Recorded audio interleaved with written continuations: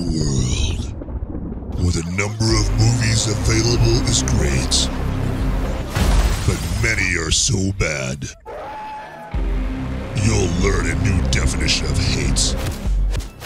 One man sifts and reviews through the movie sludge. One man will be the movie cop, jury, and judge. He goes by many names, but you know him by Movies Merica.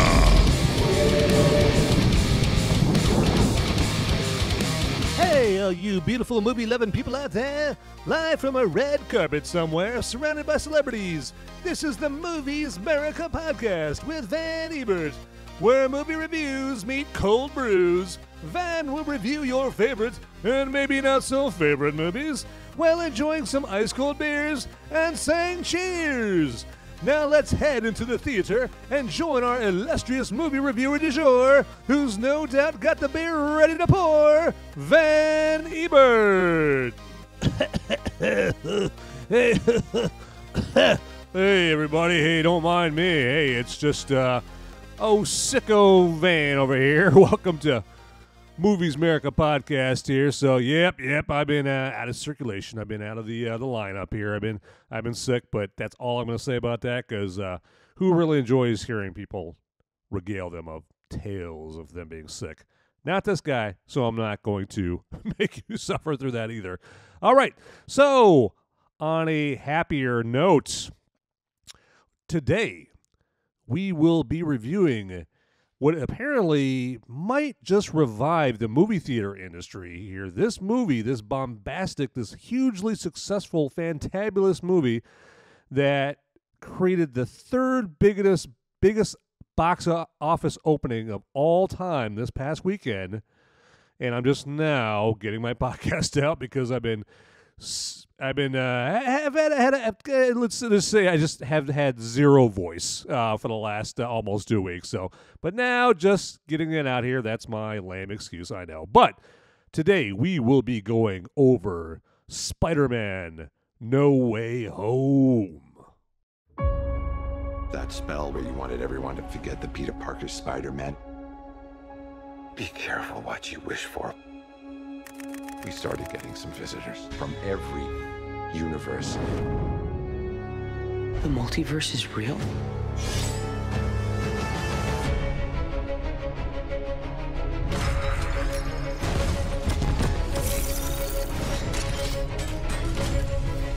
Looks like we got competition.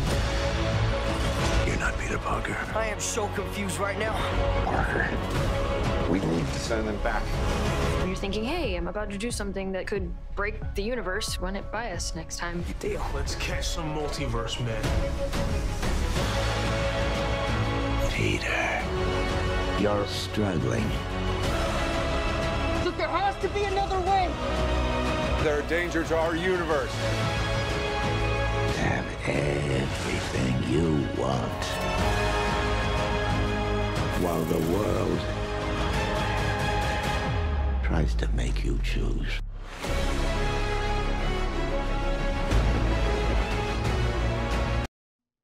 Na na na na na na na na na na na na. Oh boy, man, this movie had me pumped. I tell you, you got to go see this movie.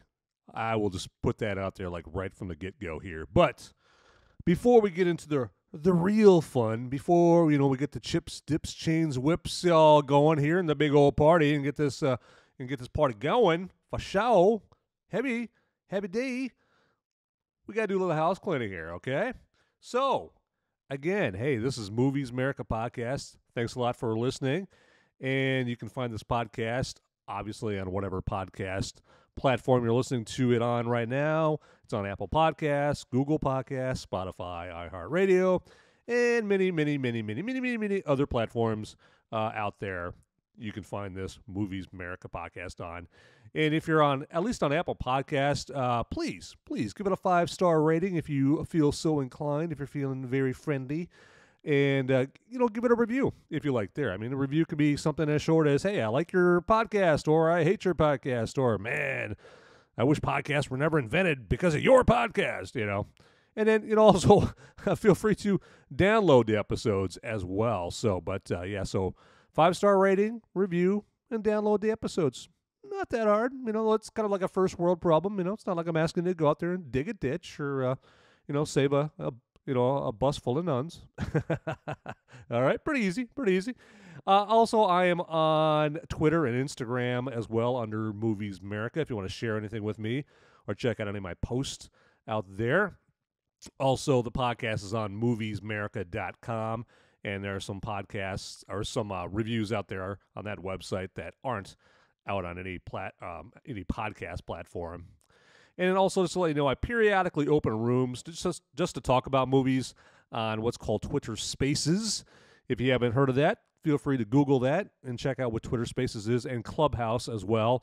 Those are just places where you could open up a room and you could talk, audibly, talk to, strangers, that hopefully will soon become friends in rooms there, and, just talk about movies and whatnot. That's what I talk about on there. So every once in a while I'll start up a room there to talk about, this week's movies or top 50 Adam Sandler movies or whatever, So I occasionally do those, so you can check those out. Check out notifications about those on Twitter Spaces and Clubhouse. And also, typically, I should let you know that typically I don't do spoilers on my reviews. That will be changing today. Yes, this will be a rare spoiler-filled review here because, to be honest with you folks, I know it can be done. It's been done. But in order to do a decent review of this movie and not include spoilers would basically be like trying to do open heart surgery with a spork from KFC and a can of compressed air. I mean, this review is going to have plenty of spoilers. Because there is just too much in this movie that, is just spoiler this and spoiler that. So, you have been warned, young Padawan. Okay? So now that we've got that major disclaimer out of the way, let me introduce you to tonight's lucky beer that I will be drinking, because as you know, on every Movies Merica podcast, I do enjoy a bout of liquid refreshment. And tonight's liquid refreshment will be Samuel Adams Winter Lager, because, as you know, 'tis the season. And in a few days, jolly old Saint Nick will be coming down the chimney, or my friendly neighborhood burglar. Who knows, right? One will be getting blown away by all the guns that I have, and the other one will be getting milk and cookies. So, yeah, there you go. Anyway, so, yeah, I'm drinking Samuel Adams Winter Lager here for this holiday season, and it is pretty good here. So, I definitely did it today because, like I said, my voice is in recovery. So, on that note,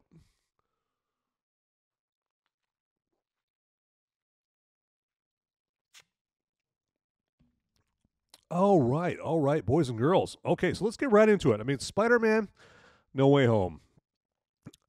This movie is it's revolutionary in what it has in it as far as appearances, as far as the the actors, actresses, characters that are in it. It breaks a lot of molds. It breaks a lot of walls.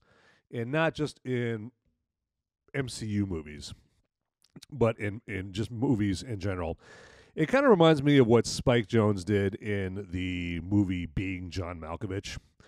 And what I mean by that is the movie was named after an actual actor. It had an actual actor's name in the title, and it featured a actual real-life actor as one of the main characters, obviously John Malkovich in it. And it was just so out there. It just doesn't get done, right? I mean, there's no being Tom Cruise or, being Sandra Bullock. I mean, it's so weird. And so this movie does kind of have something like that in it here. And you know what? Let's not beat around the bush. Okay, that something is it just puts a big smile on my face when I say it, and it makes me chuckle here. This movie doesn't just have Tom Holland's Spider-Man / Peter Parker. It has Tobey Macguire and Andrew Garfield's Spider-Man / Peter Parker in this movie. And I'm not talking about just some little appearance, some little cameo, Tobey Maguire's Spider-Man landing on top of the Chrysler building, and hey, everybody, I'm Tobey Maguire's baby, and then just disappearing. And Andrew Garfield's Spider-Man, landing on top of the Empire State Building. Hey, yo, everybody, yeah, I'm Andrew Garfield. Remember me from my 2 sucky Spider-Man movies? It was not Andrew Garfield's fault those movies sucked. But he did his job as Spider-Man in those movies. But they are both in this movie, and for a long time. I mean, they are in there for most, if not all, of the third act in this movie, and it is just glorious. It is just fantastic. When they appeared, the theater just erupted. Okay, because hopefully you've seen the movie. Like I said, I gave you the disclaimer earlier here, but Andrew Garfield, of course, shows up first. And, just the clapping, just the applause, just the excitement in the theater. And let me just say, it is really good to see a lot of people in the theaters again. I mean, I know that, a big MCU event movie like Spider-Man No Way Home is going to get more people in the theaters than, say, House of Gucci, right? But it was just damn good, because it was good to get that movie going experience again. I mean, the reason that people that say, "Oh, I could just have the movie theater experience at home," the reason that they're full of crap, because you're not going to get that sense of community where people are laughing and applauding and oohing and awing, all at the same time in the theater. And I don't care how big a flat screen or how big a projection screen you have in your house, it's not as big as an actual movie theater screen. Get out of here with that, But it was a great experience, and so there was a moment like that when you suddenly see Andrew Garfield show up on the screen, and it was great. It was fantastic. So, and then later on, Tobey Maguire's Spider-Man shows up, and it just blew my mind, because I'm like, how often do you see that in a movie? You don't see that. I mean, when Christopher Nolan did his Batman trilogy, the Dark Knight trilogy, you didn't all of a sudden see Michael Keaton's Batman and Val Kilmer's Batman show up, and George Clooney's Batman show up in the movie. No, the whole multiverse plot in the Spider-Man movies, and then pretty soon in the Doctor Strange movies, just opens it up to all these cool ideas like this. And so that's what makes Spider-Man No Way Home, it is literally the ultimate Spider-Man movie. I mean, it's got it all. And the chemistry between Tom Holland, Andrew Garfield, and Tobey Macguire is just spot on, just delectable. It's just right. It's just perfect. It just feels like a perfectly fitted Spider-Man, outfit. I mean, it's just perfect. They all lend their own personality to their portrayals of Spider-Man in this. I mean, they have great chemistry together. It's just kind of fun how playful they are with each other. They're 3 geniuses. I mean, Peter Parker's character is a genius, and so you got 3 geniuses working together. to fix problems, to solve crimes, to save the day. And I guess Andrew Garfield, I mean, I didn't like his movies, but he really does a great job in this movie. I mean, I like Andrew Garfield in other stuff too. I mean, he first came on the scene as Eduardo Saverin in The Social Network like over 10 years ago, and then he's really good in a movie that just came out on Netflix called Tick, Tick, Boom. That's great. He plays Jonathan Larson, who wrote Rent in that movie. Does a great job in that. Under the Silver Lake's a great obscure, unknown movie with Andrew Garfield in it. I mean, just, obviously Hacksaw Ridge. Just great movies. And he brings it. He's got one of the funniest lines in this movie here about when Tobey Macguire shows up as Spider-Man. He's dressed up in civvies, right? He's not in his Spider-Man outfit or anything like that. And so they're about to go out and handle business, right? And Andrew Garfield turns to Tobey Macguire like, are you going to keep dressing like a cool youth pastor, or are you going to get your Spider-Man outfit? It's just a great line. And so, yeah, and Tobey Macguire does a great job in it as well. He's kind of like the elder statesman of this, of the Spideys, and he lends some well-earned Spidey wisdom. He's got the most honed Spidey sense, the most honed Peter Tingle, as Aunt May would call it, and he just brings that to the role. And there's one scene in this movie where, Aunt May, she dies in this movie, and if you've already seen the movie, you know this. And that scene where Peter's is breaking down on top of the high school, and Ned and MJ are there comforting him, and the other Spider-Men are comforting him as well. Woo! All the feels. I'll tell you, it's man, it gets you, especially if you grew up with like Spider-Man and in those movies. So just terrific, And then when they're got the final battle scene on the Statue of Liberty, and they're running into some difficulties with fighting the villains there, and I think it's Tom Holland that kind of brings all the Spider-Men together and says, "Hey, we got to figure out a way to work together here, man. Like we're getting our butts kicked here," and they just get together. They're just broing up, man. It's like Spider Bros, It's just fantastic, and it's like, man, I'm so glad that I live in a world where you got great scenes like that in a Spider-Man movie, man. It's great. I'm gonna drink to that.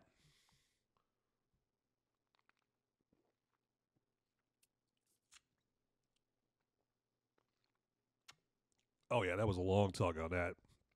I'll tell you, I need that. Ooh. But yeah, it's just fantastic, and there's just so many great Easter eggs and callbacks in this movie as well. I mean, Andrew Garfield cracking Tobey Maguire's bad back in this. That's just a callback to Tobey Maguire movies. Always like, my back. That was just great there. And then, as you know, Willem Dafoe is in this movie as well, reprising his Norman Osborn Green Goblin role from the first Sam Raimi Spider-Man. And, I just like his I'm something of a scientist myself line that he just throws out there in this. Another callback to Spider-Man, the first Spider-Man.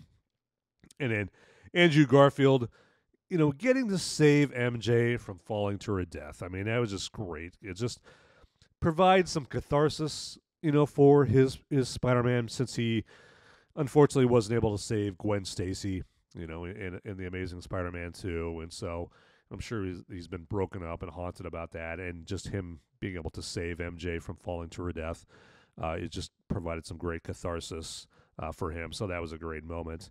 And then, also then, hey, even the Lego Death Star from Spider-Man Homecoming makes a return in this movie. You just gotta, don't blink or you'll miss it, but you'll see it, or you saw it in this movie here. I know I'm gonna watch this movie, like probably 1,000 more times, and I'll see it there again. But it's just a great callback to that. So it's kind of funny that it's not. When you see it, it's not fully finished, kind of like it wasn't, in the first Star Wars. It's like it's not fully operational. This is not a fully operational Death Star, just like in the first Star Wars. So it's like that Jon Watts, that director of all the Spider-Man movies, that wink, wink, nudge, nudge. That's only nerds like me would get all that stuff right there, all those Easter eggs. And it's just, and this movie does have some, great cinematography in it as well. That's not something I say a whole lot about MCU movies. Usually the look of them are just kind of, it's got that same MCU palette to it, and it just does nothing for me. But there's that great scene after Aunt May unfortunately dies, and where Spider-Man's, in the rain. And you got the rain, you got the lights kind of casting off the raindrops and reflecting off his face, and the rain's falling down his face. And I don't know if it was intentional, but it's like Jon Watts, was doing an homage to Blade Runner, because it looks like Rutger Hauer as Roy Batty in the climactic scene in Blade Runner there, where Rutger Hauer does his classic speech. About tears and rain, moments pass in time, like moments in rain, or like tears and rain. I totally blew that line, but it's kind of a homage to that scene. So that was really cool. But I wouldn't be surprised if that was an homage to that, because Jon Watts is probably just obviously a big movie nerd like me, and that's a great homage to a great movie there. And then also, as you saw at I think like the mid-credits scene in after Spider-Man Far From Home, J.K. Simmons as J. Jonah Jameson, makes an appearance, and he's got a role in this movie, but it's kind of a sideline role. He's just kind of an antagonist on the sidelines there. He's not like a main player, but it's funny him just basically just being a dick, like he was in the first 3 Spider-Man movies. And apparently I guess he's the only character who's the same guy in all the multiverses. We got the same J. Jonah Jameson in this multiverse, or in this universe, as was in Tobey Maguire's universe there. So, but it's kind of funny how he's doing. It's not the Daily Bugle newspaper anymore. It's dailybugle.net. You got to keep up with the times, and so he's doing a vodcast there, or a webcast, and it's kind of funny. He's sitting in front of a green screen or blue screen doing his little, his vodcast, and then they pan out, and it turns out like he's doing it from some crappy apartment. So it's like, just desserts for the lame creep that is the J. Jonah Jameson character, but J.K. Simmons just has a great time with that character. But so in addition to Tobey Maguire and Andrew Garfield, bringing their Spider-Mans from their multiverses into this movie, you've got the villains from each of their respective movies. And so you've got Alfred Molina showing up first as Dr. Octavius Octagon, or whatever his name is. I just call him Doc Ock, and just that scene where he tells them he tells Peter Parker and MJ and Ned what his name is, like, I'm Dr. Octavius Octo, or whatever his name is, and then just kind of start busting out laughing. That was a great scene there. And then like I mentioned before, Willem Dafoe comes back as Green Goblin, and he makes a great entrance.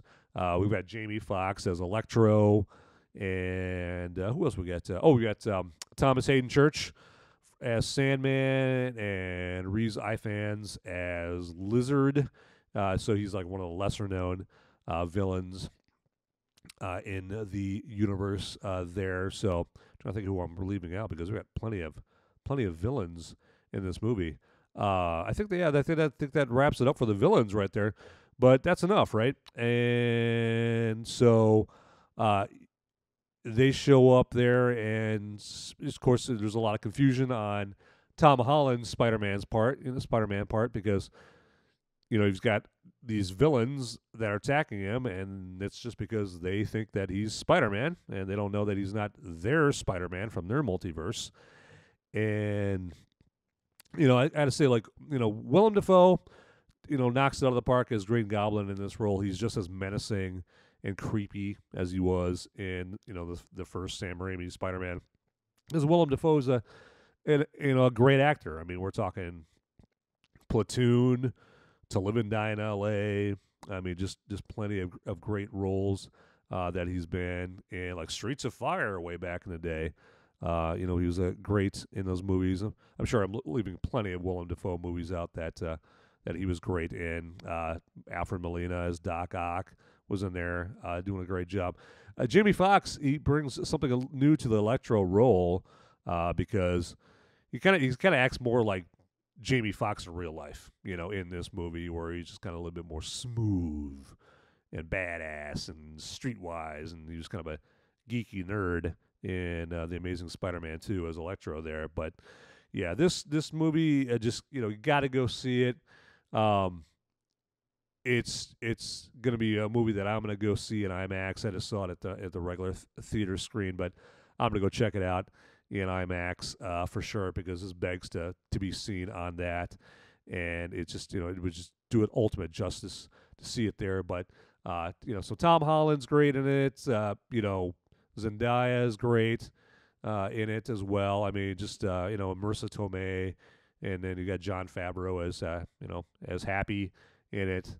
So it's just check it out. Trust me here. Let's get out to the theater and check it out there. That's where it needs to be watched. Enjoy your movie watching community out there watching this movie, I tell you. So with that, you know what? Hey, thanks a lot for bearing with my voice here. It'll be better next week. And as always, I appreciate you listening. This podcast wouldn't be the same without you guys. Go check it out on Apple Podcasts, Google Podcasts. Check me out on Twitter and Instagram under Movies Merica. You guys are the best. See ya.